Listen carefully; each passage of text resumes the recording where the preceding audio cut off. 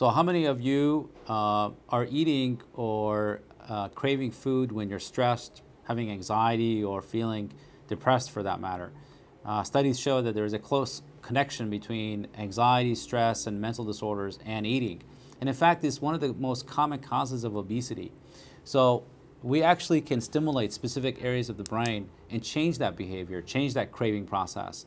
So I'm sure many of us have tried weight loss strategies that work for a short period of time, but we return to that same habit and same behavior.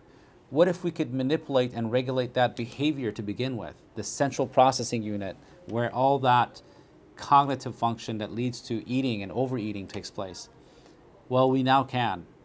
So studies show that by stimulating the dorsolateral prefrontal cortex, which is this area of the brain, or on this model, this general area of the scalp, we can actually change craving. And this is true for also nicotine craving, for example.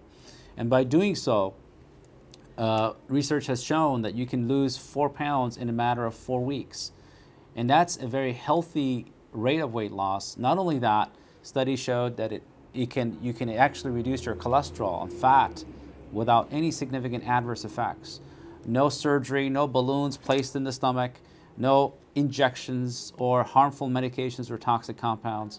A completely safe and effective manner of weight loss that does not involve any kind of interventions or surgeries.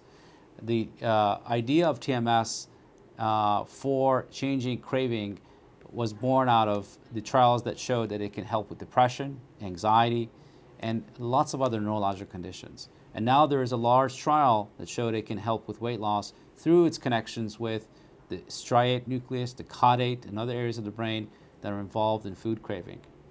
So I encourage you to learn more about this. This is nothing short of a miracle when it comes to weight loss, which is one of the more common causes of diabetes, stroke, cancer.